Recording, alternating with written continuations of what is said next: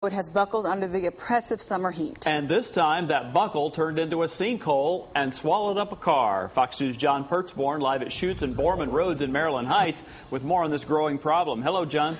Good morning, guys. Well, not a good morning for Barbara Layton. She was in her Toyota van cruising down Schutz, just past Lackland, and all of a sudden a policeman directed her in this area where you're seeing that big truck.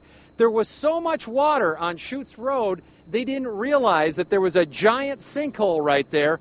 And, you know, she's got such a good story. We're going to let Barbara Layton finish it from here. Here's what she had to say. I was driving south on Schutz, and I could see that there was water to the right side of the road, and the policeman indicated I should drive to the right, and apparently I didn't drive far enough to the right, and my car fell nose first into a fairly large sinkhole. Yeah, the tow truck came, pulled her van out, a lot of front end damage. She walked down to what was her destination down the street by that subway to meet some friends. I'm sure she's got some stories to tell. Joining me right now, this is Ann Detmer. Ann is with Missouri American Water, and it's a water main break, and this is happening all over the place today.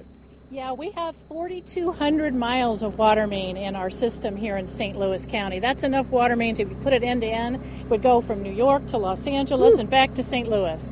So a lot of water mains that we're responsible for maintaining. And when we get a big increase in demand, like we have in the last few days, we went from kind of hot and rainy to hot and dry.